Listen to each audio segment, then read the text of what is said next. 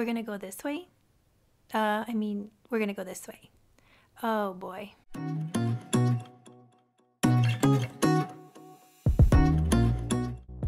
Hi guys, it's Katie from Yarn Society. Today we're gonna learn how to make this quick and easy bow.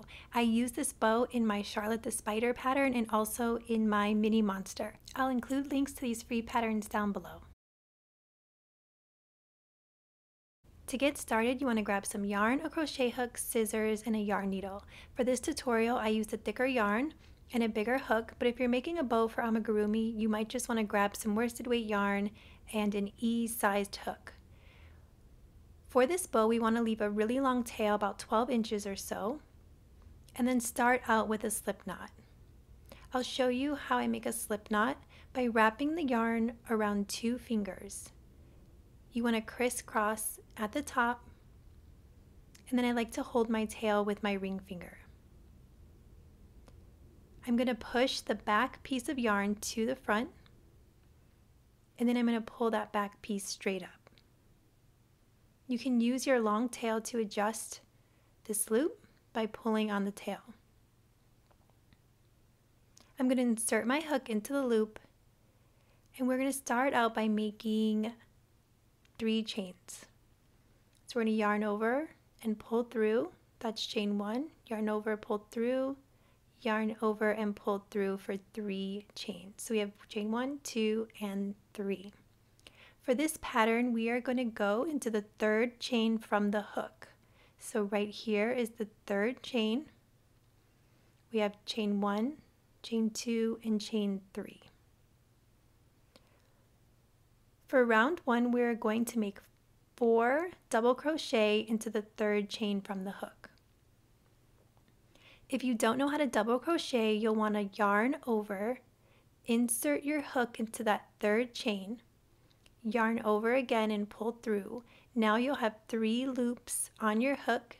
You're going to yarn over and pull through 2 of the loops, yarn over and pull through the remaining 2 loops on the hook. And that is our double crochet 1. We're going to yarn over again. We're going to go through the same stitch, insert your hook, yarn over, pull up. You'll have 3 loops on the hook, yarn over and go through 2 loops on the hook, and then yarn over and go through the last 2 loops on your hook. That's double crochet number 2. For the 3rd, we're going to do the same exact thing by yarning over and going through 2 loops, yarning over, going through 2 loops again. We're going to make our last double crochet into the same stitch. So continue making your double crochet.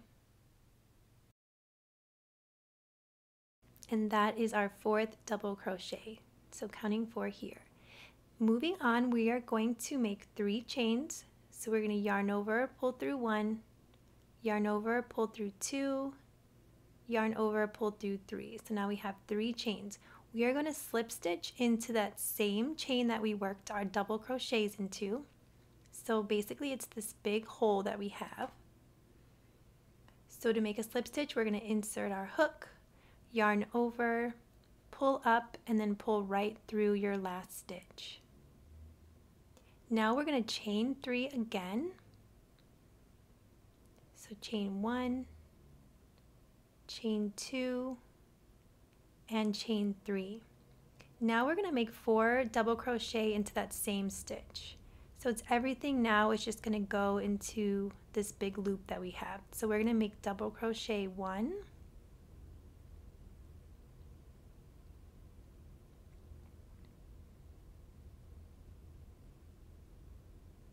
double crochet 2,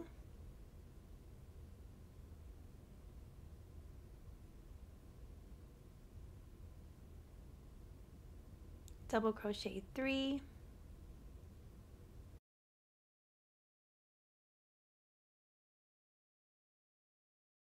I don't know how those get in there, but they always do. Double crochet 4, and then we're going to chain 3 once again.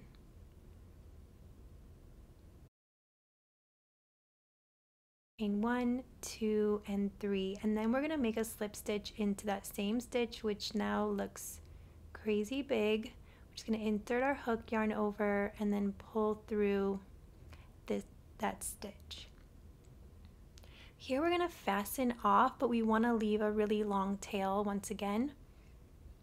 So I'm going to measure out a long piece of yarn and then give it a little snip.